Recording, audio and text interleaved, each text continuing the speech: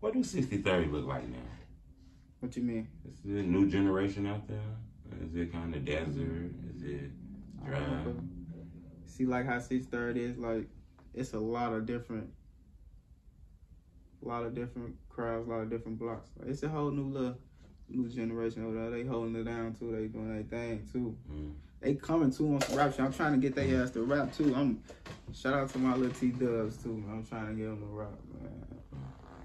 Do you think, some of y'all past kind of brush off on some of the new generation? They inheriting some of that, old school FBG beef?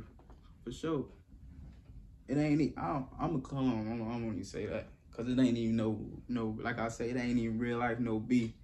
And niggas be just having little problems with me. I don't call it no beef because it ain't no war, none of that. Like, it ain't really like that. Like, niggas, they call niggas have their little problems, but everybody ain't out here trying to kill people. And right. You feel me? You got civilians, everybody in the hood. You feel me?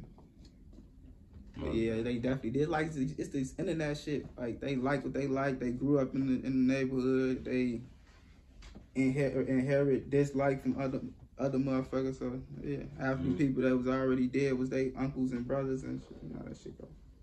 It seems like the internet really exploited y'all neighborhood. You think so? Yeah, that's why I don't talk about it, cause like they got